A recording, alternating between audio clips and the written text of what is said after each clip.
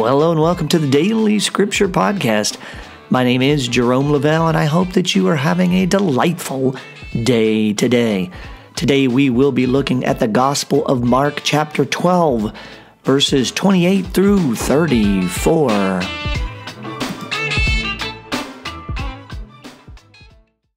One of the scribes came to Jesus and asked him, "Which is the first of all the commandments?"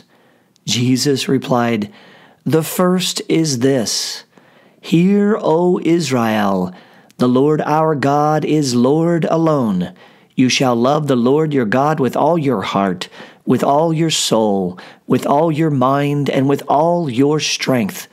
And the second is this: you shall love your neighbor as yourself. There is no other commandment greater than these." The scribe said to him, "Well done, teacher. You are right in saying, He is one, and there is no other than He, and to love Him with all your heart, with all your understanding, with all your strength, and to love your neighbor as yourself is worth more than all burnt offerings and sacrifices." And when Jesus saw that he answered with understanding, he said to him, "You are not far from the kingdom of God."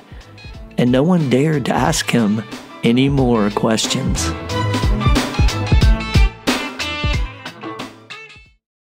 Today in the Gospel of Mark chapter 12, verses 28 through 34, we hear Jesus getting down to the bottom line. Recall at the beginning of this passage, a scribe asks Jesus, which of God's commands is the greatest of all? For context here in chapter 12, Mark has Jesus answering direct questions with direct answers, and these occur right before the passage we read today. In Mark 12, verse 13, Jesus responds to a question about paying the tax to Caesar.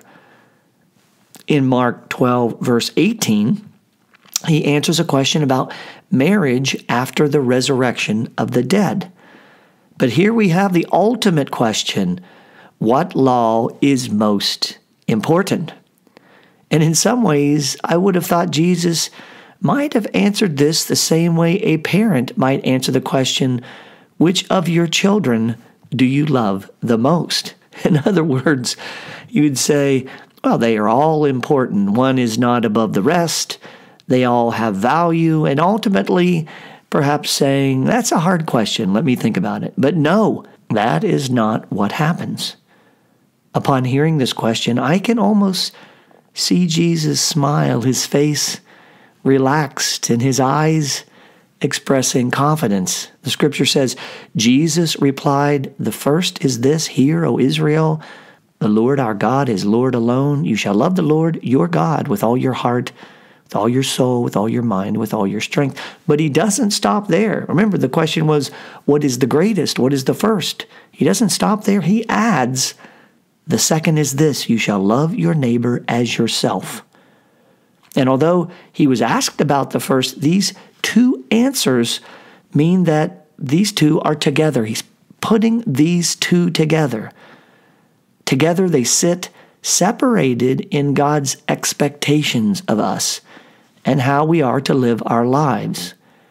As I reflect on this passage, the thought that comes to me is, in our human nature as physical beings, we have a natural urge for self-satisfaction, self-promotion, self-preservation, self-comfort, and the like.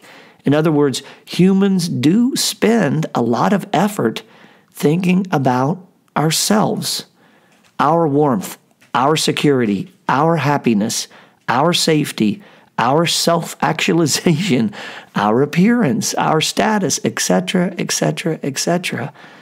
And in this way, we become small g gods to ourselves because of the focus on ourselves.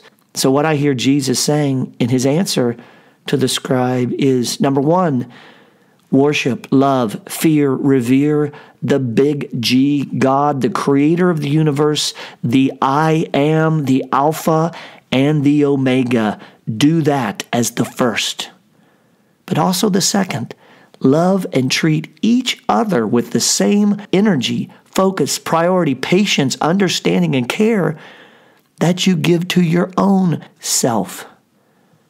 The first rises our eyes up to the big G God in heaven, whose love descends down from above. The second lowers our eyes to each other and grounds us here in our experience on earth. Love the Lord God with all your heart, soul, mind, and strength, and love your neighbor as yourself. Amen and alleluia. Thank you for joining the Daily Scripture Podcast. My name is Jerome Lavelle, and remember, our word of the day is love God and love your neighbor. Until next time, be well and be blessed.